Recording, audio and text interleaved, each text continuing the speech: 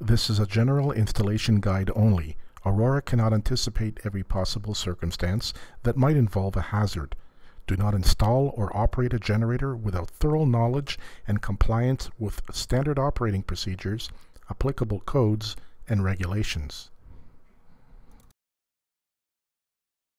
Generators should be installed by a competent, qualified electrician or installation technician who's familiar with all the applicable codes, standards, and regulations.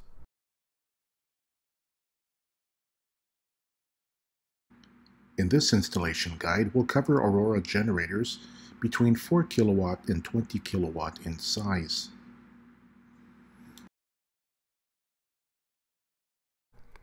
When you receive your generator, it should look like this.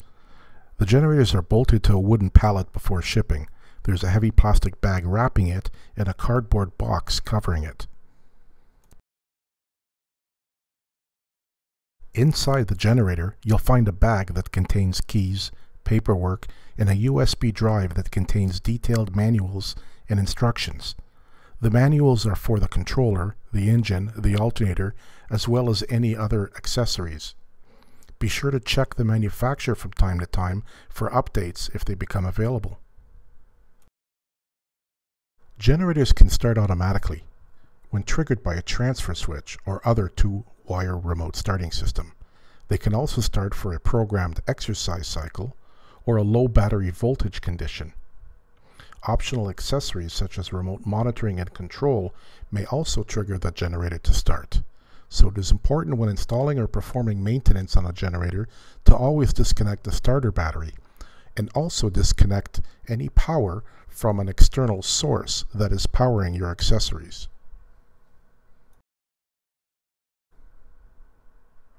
Generators should be installed with enough room around all sides that you can easily access the generator for maintenance when it's required. You must comply with all code requirements for minimum distances from combustible walls and building openings. For best results, install a generator on a concrete pad or a base slab that can support the generator and its accessories. A proper foundation is needed to resist dynamic loading and reduce transmitted noise and vibration. The exact composition of the mounting pad must follow standard engineering practices for the required loading and application. Securely fasten the generator to the foundation using a suitable grade, size, and style fastener. There are holes on the steel frame for this purpose. Airflow travels through the generator, across the engine, through the alternator, and then out through the exhaust ducting. The adequate and unobstructed flow of cooling and ventilating air is critical to prevent the buildup of heat, exhaust gases, and to ensure safe generator operation. Ensure that there's no obstructions and keep the area around the generator clean and uncluttered, and remove any materials that may pose a hazard. Provisions should be made to receive electrical conduit and control wiring up through the base, the stub up area. It is preferred to have the stub up location placed near the generator's load and control panel connections. It is acceptable, however, to add holes and run conduit through the canopy enclosure.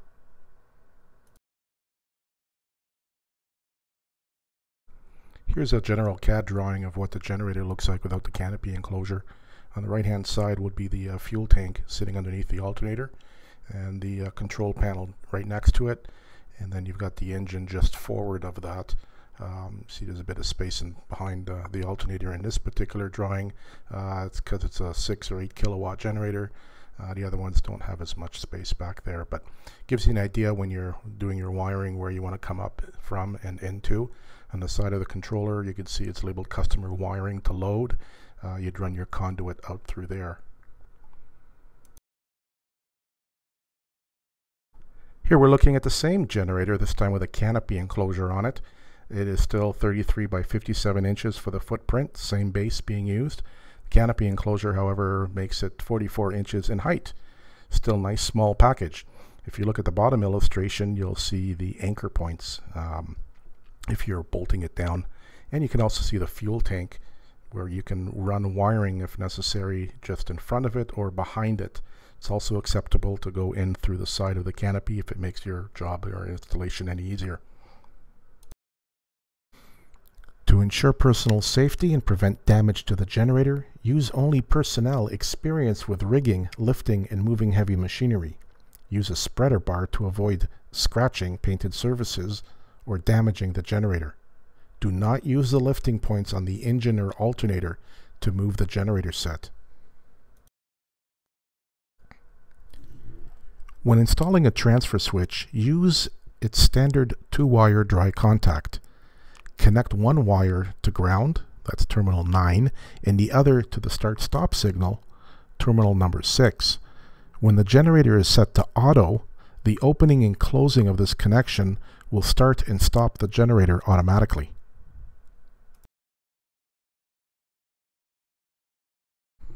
Unlike portable generators, standby generators use a floating neutral. Neutral is not bonded to ground.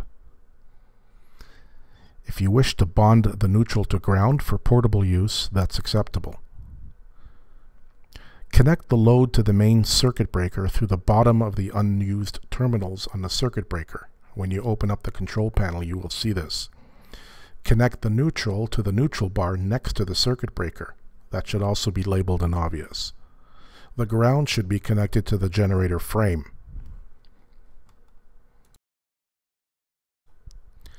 Antifreeze coolant not only protects the engine from freezing in the winter months, but it also helps protect diesel engines from common cavitation issues.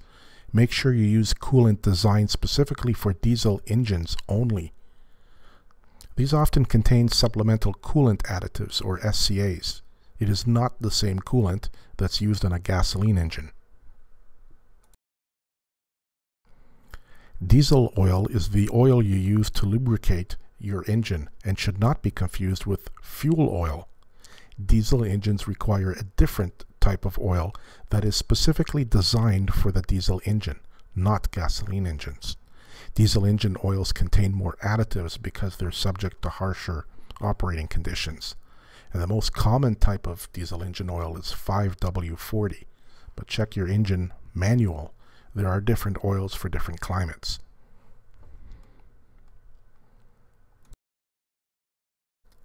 The next step should be adding diesel fuel. Add diesel fuel, but do not overfill the tank. Keeping the tank full, however, will help displace air that will condense and cause water to accumulate in the tank. That we'd like to avoid. If using your own tank, be sure to use a water separator. Water and fuel oil do not mix, and they're damaging to the engine.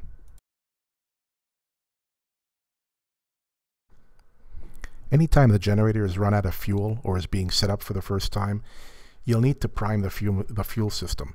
Priming is the process of removing air from the fuel lines and replacing it with fuel. Air compresses and prevents the fuel pump from working. It can also damage fuel injectors.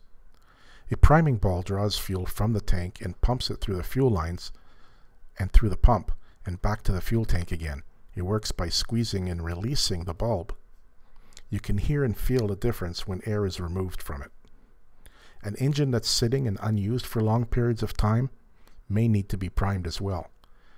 Check valves that help prevent fuel from running back to the fuel tank over time can leak, and air can be introduced, making it necessary to repeat this process. Aurora generators that have fuel tanks in them have this electronic and mechanical fuel level sensor built in as well. The controller can be set to warn when the fuel level gets low and also be set to shut the engine off before it's empty. It's preferred to see a warning and the engine shut off on you before you're empty, so you don't have to prime the fuel system to get air out if you ran out of fuel. You see the error message, you fill up fuel, you press the start button, and you're back up and running again. The final step is to connect the starter battery. Connect the positive, the red cable first, and then connect the black, negative cable. Grab hold of the connector and see if you can turn it by hand. If you can turn the battery cable by hand, it's not tight enough. Before you can use the generator, you need to have a basic understanding of the generator controller. The generator controller is kind of the heart of the generator. It provides complete control, starting and stopping and protection, as well as instrumentation. For automatic generator operation, if you're using a transfer switch, the controller should be left on all the time. There's a key switch beside the controller that's not for cranking. It's a power switch to turn the controller power on and off. If you're not going to use the generator for a long time, turn the power off. It's not going to drain the battery. If you leave it on, it's going to use about 50 milliamp draw on the battery, and over time the battery will discharge. The battery will self-discharge anyway over time, so it's best to have either an exercise cycle where the engine can run long enough to recharge the battery, or even better, a small trickle charger connected to the generator to keep it topped up, and so that the controller does not drain the battery over time. There's a lot of features and functions on the controller, but the main ones are to start and stop your generator, to monitor and protect it. There are two basic modes, manual and automatic. Manual is very simple, just like it sounds. Press the green run button to start the generator and press the red off button to turn off the generator. If you're using an automatic transfer switch or anything that's going to tell a generator to turn on and off remotely, that's automatic mode. Press the white A, automatic, to put it into automatic mode. Pressing off will take it out of automatic mode. There's a lot of programmable timers and delays and exercise, alarms, warning levels. Hopefully nobody gets in there and tinkers with that, but if you do, it's best first to make a copy of your settings. That's done easily through free software that'll let you configure the controller. Best to first make a copy of it, download it from the controller, and then if it's ever necessary, you can send that information back to the controller and not have to spend hours reprogramming it. It is field programmable. You don't have to use software to do it. You can do it all through the keys in the menu system, but password protected.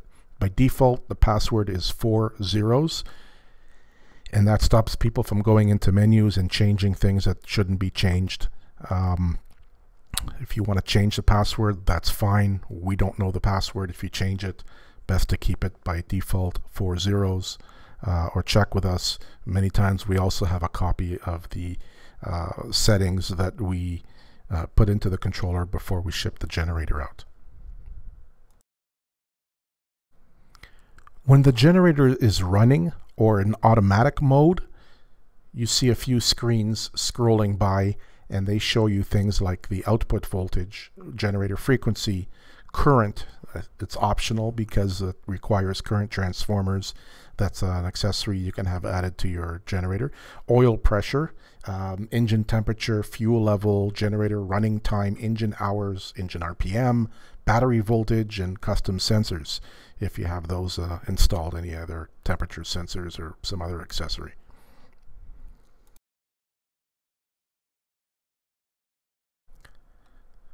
This is something we see often. People see an amber light and they think there's a warning. It is a warning. It's a warning telling you that you're not in automatic mode. You're in manual mode. Most people use their generators in automatic mode. This is just to let you know, hey, you forgot to put it in auto and the start is enabled. You can't press start to start it. All you got to do is press the auto button. This message goes away and your warning light gets turned off as well.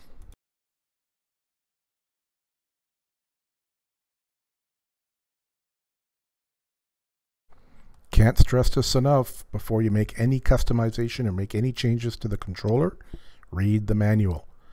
The most common cause of a generator not working is from the end user making changes to settings. That's why it's password protected, to protect the controller settings or the menus from being accessed and something changed accidentally. Download the software. It's free. There's free software for this controller. Using a USB cable, you can back up the settings before you begin, and you can always send them back to the controller or reconfigure something if you really want to, but there is no need to do that. Just be careful. The warranty will not cover reprogramming, and if settings are lost or changes are made that would negatively affect the safety or operation of the generator, you don't want to do that. There's really no need to change anything. Perhaps reset a timer or change don't want somebody affecting how long the generator cranks or how many times it'll try to start. There's some things that are critical. You could, by mistake, disable a sensor. Those things should not be tinkered with, but it's sure nice to understand and have a better idea of what the generator does. So sure, review what's in the menu and what the settings are, but be careful with what changes you make. Some of the menus you go into, once you've entered a password and you're into the programming side of the controller, they have no back option. People get stuck and they don't know what to do, and they select something and causes a problem. If there's no back option available, scroll up and down, look for a little check mark that is next to what is currently selected, and select it again. Press enter a second time to confirm those changes, even though it's not a change, and save that selection to get out of the menu. This is where people make most of the mistakes, is they don't know what to select, and they by mistake change something and bump it out of where it was supposed to be. In this screen you can see the generator is running. It says manual run. There's a little lock symbol. That means we've pressed the enter button and stopped the display from scrolling. It's been running for 2.3 hours, and the engine has been running in total for 3,495.6 hours. If you need to shut the generator off, press the off button. Do not use the key switch to shut the generator off. That will shut off. It's equivalent to unplugging a computer instead of shutting it down properly. We'd like to record that the engine shut off and certain things to happen when it shuts off, rather than just killing the power to it. When the generator is running or in automatic mode, the display is in, let's call it instrumentation mode. It's showing you different settings or values, and it will continue to cycle through different screens every couple of seconds. How long it stays on each screen, that's something that you can set up, and you can change that amount of time. It's user configurable. If you need to stop it and you want to monitor, let's say, the engine speed or the voltage, press the enter button. A little lock symbol shows up and freezes the display, and it will stay there as long as necessary, and you press the enter button again and that lock symbol will disappear, and we'll go on to the next screen and continue to cycle through them.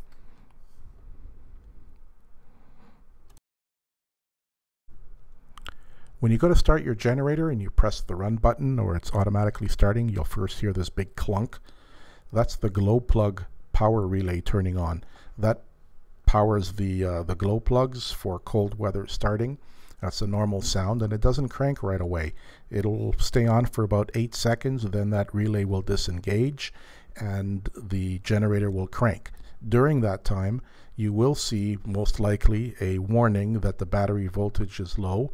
That's normal. It's an indication that the glow plug heaters have turned on, and that warning goes away when the engine is running and the battery starts to recharge.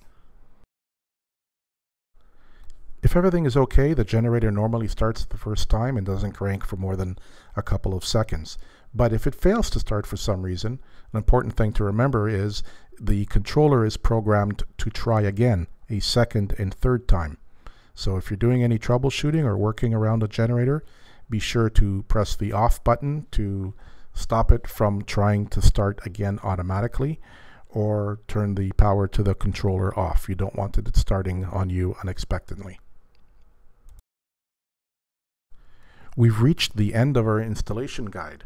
If you need any support or have any questions, anything is not clear, give us a phone call. We are just a call away, 1-877-510-6807. Be sure to check the USB drive that came with the generator. Lots of great information on the engine, the alternator, the controller. All your questions should be answered by documents on there, but if you're stuck, give us a call. We're always here to help. Thank you for watching.